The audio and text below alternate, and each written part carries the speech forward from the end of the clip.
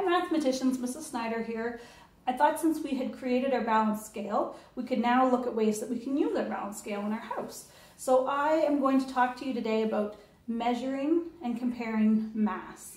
Specifically, we're going to compare the mass of different objects in our home. So I've just selected a collection of objects.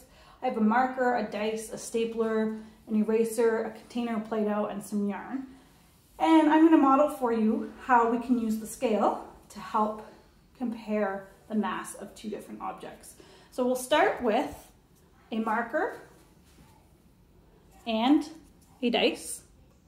Okay?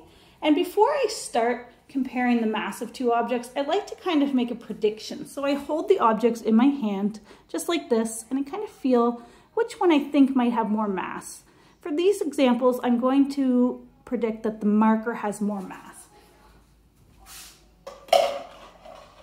Place them in the cups, and my prediction was correct. The marker does have more mass.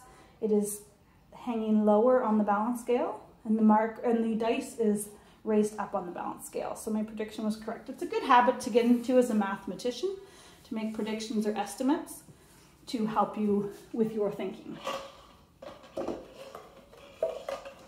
Okay, the next two objects I'm going to measure are going to be the stapler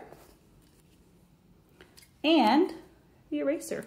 And if I hold those both in my hands, I feel like the eraser has more mass. So that's my prediction.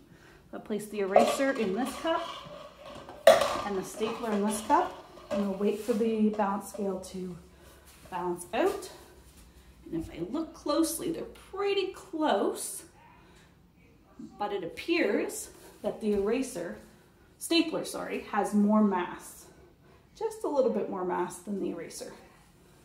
The last two objects that I'm going to compare are going to be a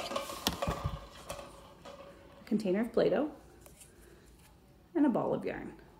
Now, if we look at them, the container of Play-Doh is actually smaller than the ball of yarn, but I predict, based on the feeling in my hands, that the container of Play-Doh is actually going to have more mass than the ball of yarn. So let's test this out.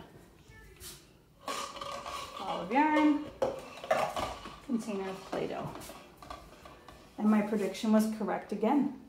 Even though the container of Play-Doh is smaller, it still has more mass.